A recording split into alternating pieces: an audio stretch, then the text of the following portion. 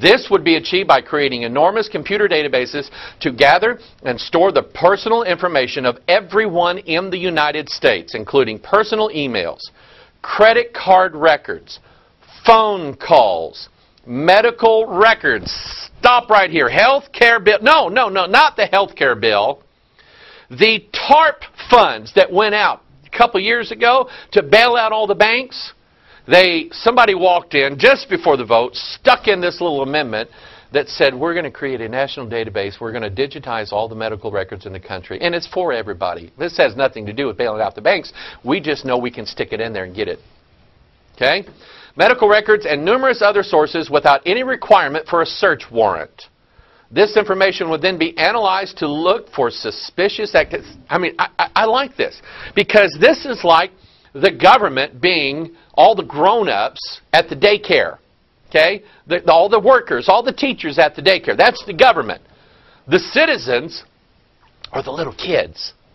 And they're out there playing in the playground. And all of a sudden, two of the workers get together and they look at one kid and they're going, you know, he's up to something. We need to watch him. I think he's going to do something wrong. We're going to pull him inside and ask him what he's about to do. That's what this is, okay? To look for suspicious activities, connections between individuals, and so-called threats. Additionally, the program included funding for biometric surveillance technologies that could identify and track individuals using surveillance cameras and other methods. Biometrics. Remember, we talked about this here a few weeks ago. Fingerprint analysis, iris scanning, DNA databasing. We're headed there.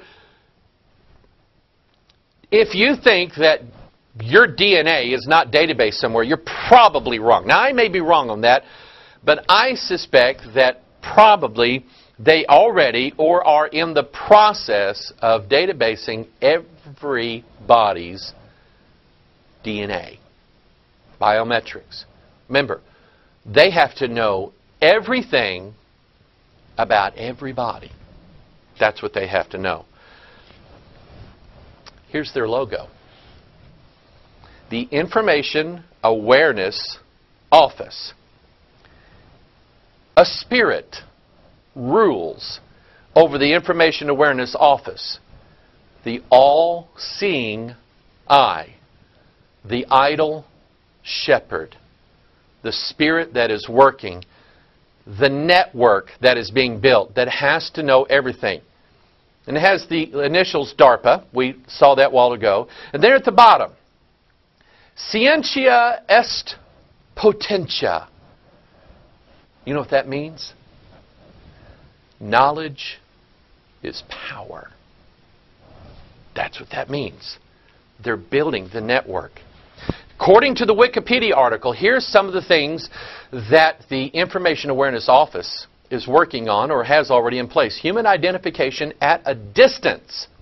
The Human Identification at a Distance project developed automated biometric identification technologies to detect, recognize, and identify humans at great distances for, quote, force protection, crime prevention, and homeland security defense purposes.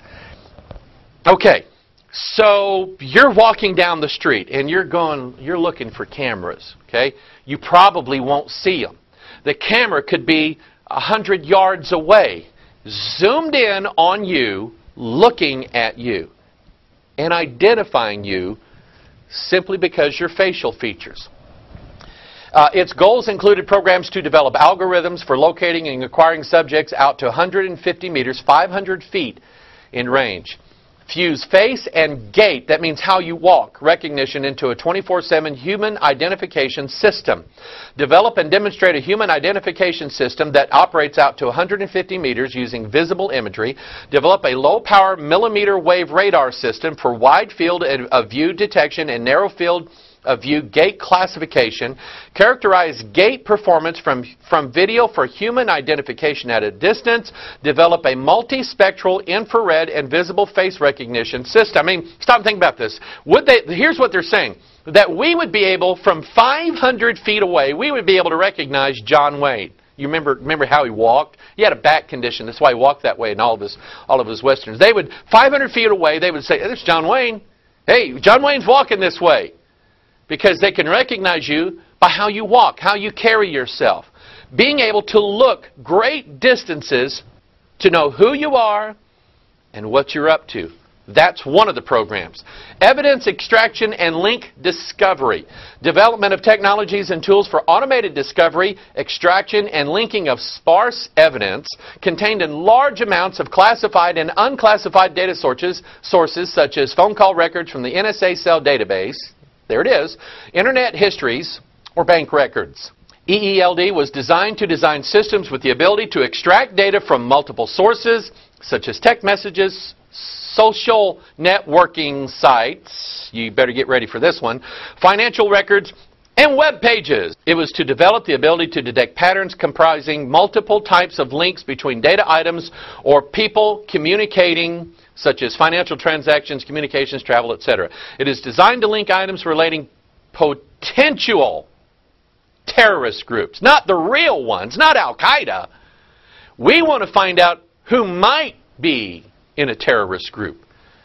And scenarios, looking into the future, and to learn patterns of different groups or scenarios to identify new organizations and emerging threats. And here's what's going on, is that they are writing software.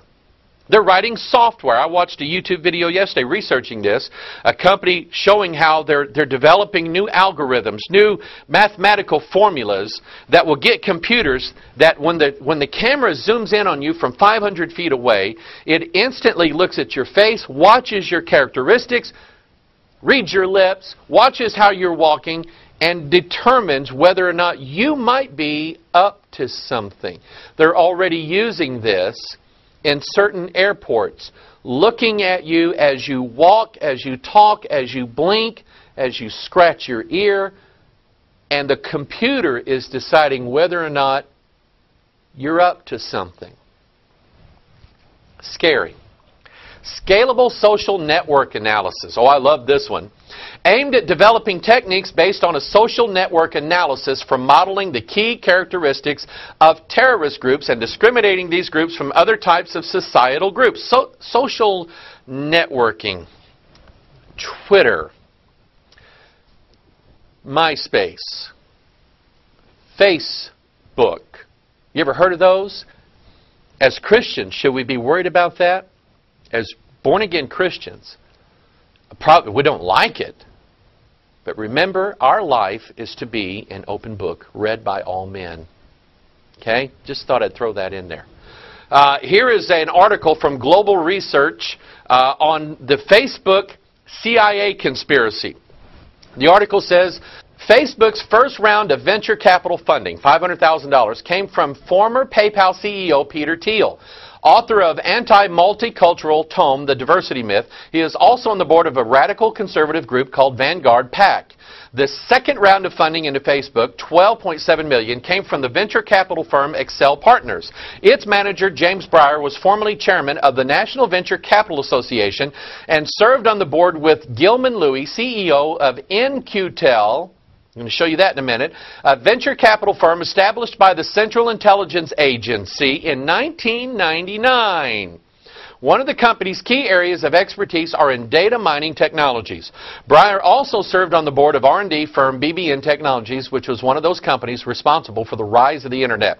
Dr. Anita Jones joined the firm, which included Gilman Louie. She had also served on the NQTel's board and had been Director of Defense Research and Engineering for the U.S. Department of Defense, DARPA.